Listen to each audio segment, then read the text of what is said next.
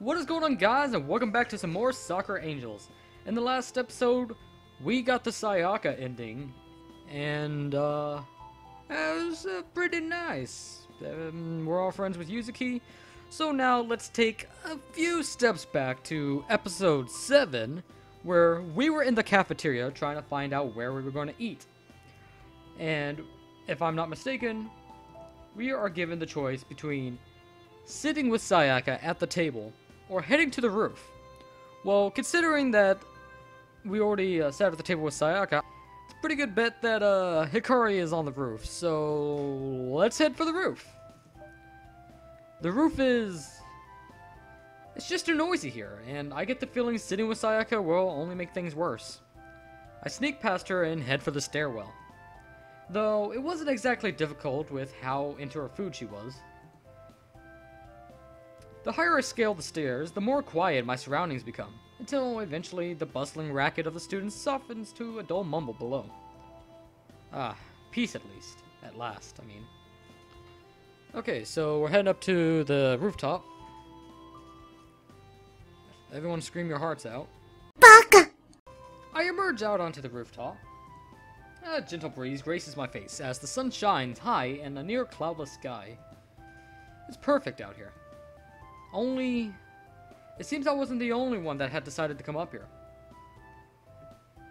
Just as I basically predicted, and as it was very obvious, I didn't even need to predict it, it's Hikari. Hikari stands on the edge of the rooftop, facing outwards as she peers down at the countless people. Given how intently she seems to be analyzing them, I can only guess that she's keeping guard. I have to admire her dedication towards the whole thing. Actually, I do feel particularly safe knowing she's this serious about it. She's so absorbed in what she's doing, I don't think she's even noticed me yet. Making no real effort to conceal myself, I close up right behind her. Still nothing. She's miles away. I reach out and give a gentle tap onto her shoulder. Yo! Alright, that was cute. She jumps a good several feet in the air at my touch, and lets out an ear-piercing scream. Hey. Bit of an overaction, maybe? Or am I just that scary? I don't know about you, but pretty ugly. Baka! I hand to her chest as if to keep her heart from breaking free. She spins around to face me. Her stern expression softens a little as she realizes it's me. But only a little. She still seems pretty mad. Kenta, 驚かさないで。あなたを切り刻むところだったわ。 Yeesh, yeah. I scrub at the back of my head with a grin. I really did spook her. My bad. But you seemed miles away. Keeping guard? Huh? Her eyes flicker back to where she was watching for a moment. そうね。学校は安全だと思っていても、いつ敵が襲ってくるかわからないわ。True, true. Thanks. I appreciate it. 問題ないわ。学校の安全のためにしてることよ。あなたのためじゃないんだから。Oh, come on. There's no need to hide no need to hide it behind a bunch of soon. You love me, admit it. I mean, at least I think she does. I would hope she does. Her face glows an interesting shade of pink. It doesn't take much to fluster her, does it? No, not really. Right. I get it. さやかや私は人前で魔法を使うことはないけれど、シャドウたちはそうじゃない。すでに一度昼間にあなたを襲ったわ。Well, yeah, that is true. I mean, you know, like, just the thought that you could be walking down the street and this like goat-like demon can just pop out and like go boo or some shit like that. It's actually kind of terrifying if you think about it. すべてを知っているわけではないけれど、すでに私たちの知識や経験に反したことが起きている。You know, plot. She sighs dramatically and turns to resume watch over the school. I open my mouth to maybe say something to her, but a low rumbling sound cuts me short. Hikari?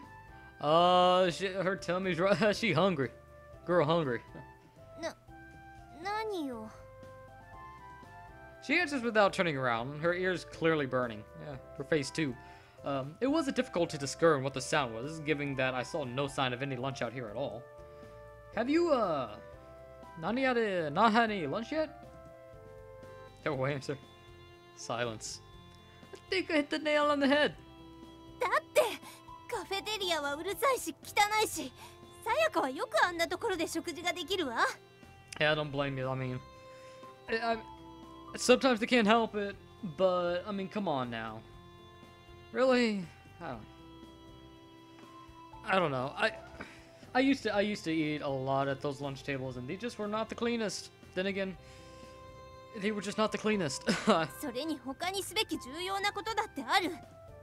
Are you really going to be able to fight on an empty stomach? もちろんよ。私を誰だと思って。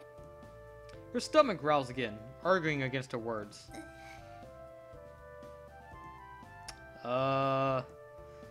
そうね。ちょっとお腹が空いてるかもしれない。で What? もあんな汚いところに行く気はないわ。Well, I mean, if you're hungry, I got a little something you can eat. This here sandwich that I picked up. No, I mean, seriously. He picked up a sandwich before he came up here. It's been a while, but I can at least remember that. Can't remember his name sometimes, but I can remember he grabbed a sandwich. Yeesh. I know that place can get pretty packed sometimes, but she's making it out to be something far worse. She really can't deal with crowds, I guess. I unwrapped the sandwich I had almost forgotten about, and take a bite out of it, not wanting to forget about lunch completely myself.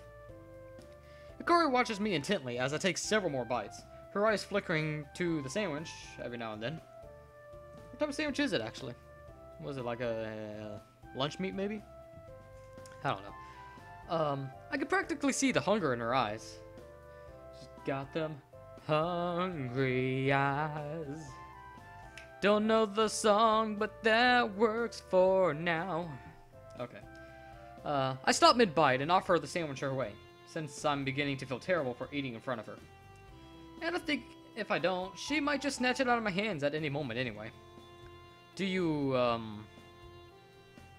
want some? You can split it if you want. Her mouth hangs open and her brow furrows in concentration, as if to consider, tofu, waha! Yahoo! Let's go! Okay. I'm an idiot. Baka! Her mouth hangs open and her brow furrows in concentration, as if to seriously consider it. I swear, she's almost drooling at this point. Jeez, come on now. She comes to her decision with an abrupt and turns her head to the side, her hair whipping along with it.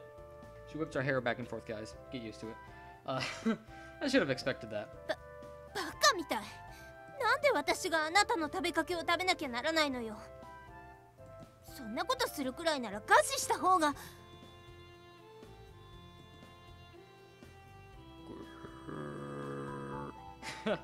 That's the best sound I can do. I could try a little better. No, I can't do it. At this point, I'm just getting closer to the mic, making really stupid noises. Her stomach beckons for the food. It's like, feed me, feed me, feed me. Oh my god, I'm an idiot. いいわ。じゃあ、ちょっとだけ。She grabs the sandwich and just I break it off half before she snatches it away with reluctance. ありがとうって言っとくわ。 Aw, so soon, so soon. I don't think she's used to saying something like that. We're finally making progress. Yes. I can't help but smile. ニヤニヤしないでよ。何考えてるか知らないけど、どうせエッチのことでも考えてるんでしょ?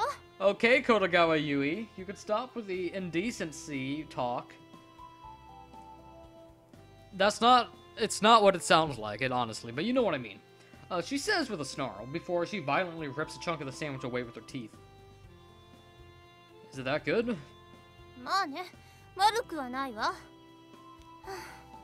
どうして私が学園に戻らなくちゃ? She stops herself, her eyes widening some. I think she almost let slip something there. Wait, I think she almost let slip something there. I think she almost let something slip there. I really wish they weren't so secretive about all this stuff. The academy, huh? なんでもない。 But I'm pretty sure I heard. 何も言ってない。Yikes. Despite her small frame, whenever she uses that commanding voice of hers, I feel about the size of a mouse before her. Or if you're a Yukirito... Actually, yeah, he was a mouse, wasn't he? Never mind. Or maybe, no, he was a mouse. Yeah. Lucky bastard. I guess it's no use in pushing her for more information, unless I want to end up like that monster from before. Okay, okay. I didn't hear anything. It must have been the wind or something. I believe it said Mary. You know, the wind cries Mary. She sighs and gives her hair a toss, the anger leaving her suddenly as it had built. 別に秘密にしたくて黙ってるわけじゃないのよ。Could have fooled me. 難しい話じゃなくてね。私たちが守っている限り、あなたをこっちに引きずり込むことはないわ。Yeah, こんな人生誰にも送らせたくない。Yeah, because that's helped out before. Her expression darkens, yet her mouth still works. The majority of her half of the sandwich already gone. I'm not even sure if she realizes she's eating it at the moment. She spends a good moment or two debating something in her head before she finally looks at me with serious eyes. ケンタ、どうする？もしもあなたが。What, a magical girl? I don't know. I'd be the next Sailor Moon, except really ugly, and a dude. A group of chatty students emerge out onto the roof from the stairs, lunches in hand. Hikari clamps up at the side of them and turns back to her guard post. なんでもない。大したことじゃないわ。Shit. If you say so. It sure looked important, since I don't think I've ever seen her give me that serious look before. Just by luck out of all these time, people will come to choose to eat up here. It would have to be now. Any semblance of conversation we may have had before is well and truly dashed now. She seems a lot more reserved in the presence of other people. Plus, I guess what we were discussing wasn't exactly appropriate for their ears. サンドイッチ、とても美味しかったわ。No problem. Huh? I didn't catch that. なんでもない。Ah, come on now, don't be like that. Anyway, the lunch break soon comes to an end and we'll whisk back to class. And I will see you guys in a brief moment. Alright guys, and welcome back. So, now we're at the point where Yuzuki dropped by some special friends of hers to attack us. This was, I think, the second time that she ambushed us. You know, when Hikari had a little tentacle fun. Anyway, now we're about to make our decision. We can't save them both. So who needs help more urgently? Well, last time we saved Sayaka from those, well, she said dogs, but they were more like goat things. So I think this time, although the CG was very nice, we're going to be saving Hikari this time. I think it's clear that Hikari is the one in danger here. Those tentacles are pretty much squeezing life out of her. I'm sure Sayaka has been in tougher situations before, so I feel confident in letting her handle those monsters. Hikari, hang on. I break into a sprint and head for the writhing mass of tentacles that have laid their assault on an unfortunate Hikari. Oh, so unfortunate. I think this is the point where we have the sword still, so. バカ、油断してなきゃ。こんなお前なんかに。We still get the CG, so, you know, whatever. It's still good. She continues to kick and wiggle around in its hold. But if anything, I think she's only making the whole situation worse on herself. I come to a screeching halt as if I reach the monster, sword in hand. The tentacles seem like they want nothing to do with me, only focused on continuing their attack on Hikari. Funny that. Okay, this should be easy. It's just like cutting away some weeds, right? Wriggling, slimy weeds. But weeds, no less. I steel myself as I pull back the sword. I can't hesitate any longer, or it might be too late. One clean swing is all I need to end this. So, here I go. Hiya! The sword The sword slices through the tentacles like butter, severing them in two and relinquishing their hold on Hikari. She lands with a sticky and slimy splash, looking somewhat dazed from the whole experience. Huh. I did it! I actually did something useful.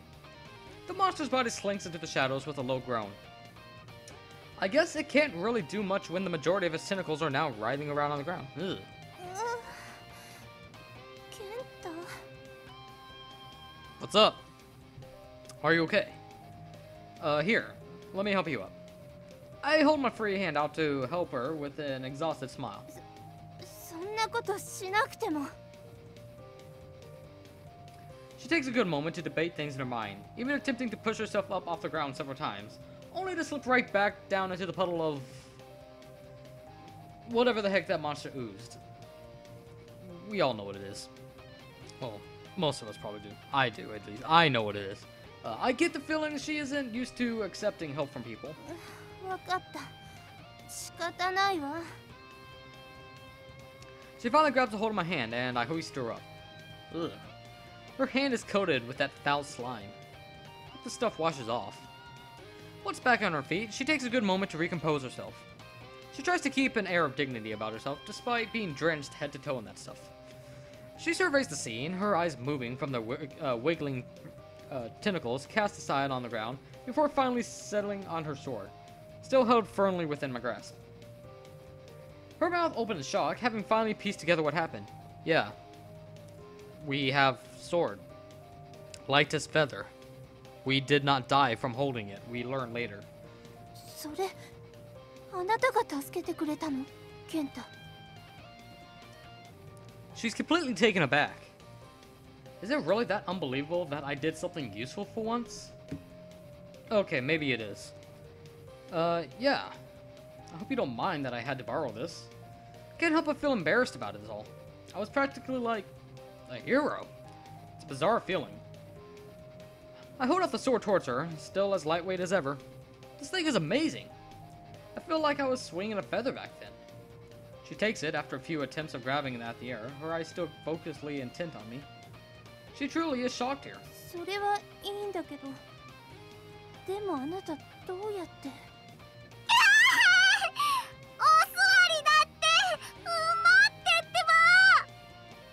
Sakura cries of distress cuts things short. Whoops. I got so caught up with saving Hikari, I'd forgotten about Sayaka completely. She's still dancing about, just barely keeping up with the rabid monsters. Hikari sighs and gives her sword a flourish. この話は後で。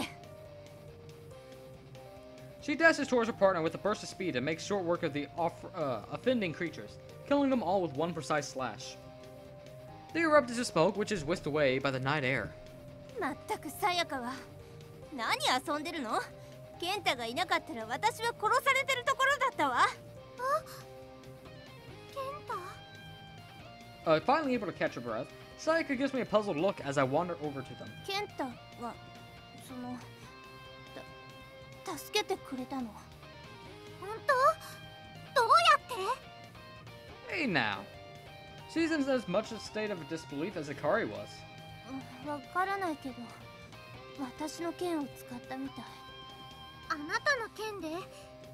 それこそどうやって？ Come on now. 知らないわよ。とにかく彼はやれたの。 Not the time 感 for... 謝しましょう。 It's, not the time to be talking this about words. English, yes. I get the feeling I'm missing something really important here. What's so special about me using her sword? I mean, I just picked it up and swung it. No big deal, right? Hikari suddenly lights up and strikes a pose, blade at the ready. あの女、彼女は？ゆずきのこと？彼女のお友達に構ってる間に遠くへ行っちゃったみたい。惜しかったのに。 She stops her foot in frustration, the slime that no doubt oozed between her toes giving off a squelch. Oh, that's pretty gross. まあ、いいんじゃない？両方とももう戦える状態じゃないし。 Probably not. Sayaka sighs dramatically and throws her hands up in the air. She's right. I can't imagine how much worse things could have been if that girl had still been around. ケンタ、あなたは大丈夫？ Me? Let's see. I'm drenched in sweat and my heart is still thumping like crazy from the adrenaline rush.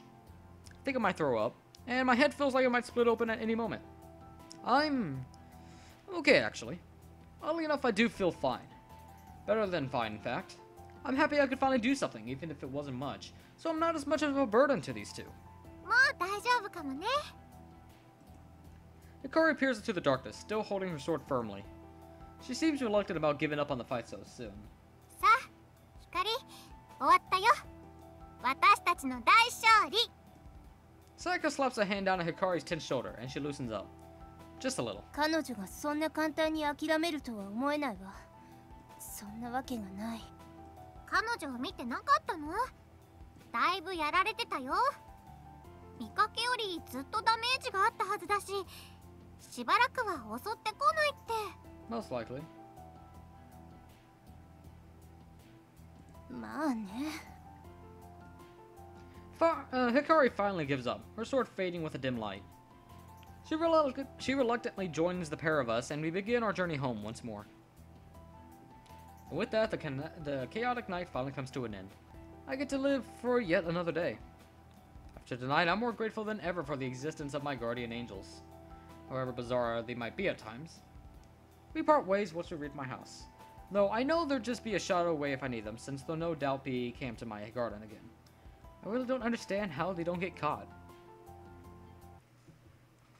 So I'm gonna end the episode here, guys. So yeah, we're going on the Hikari route now. We got 2 parts of it done, and we're gonna keep going until, you know, we get there.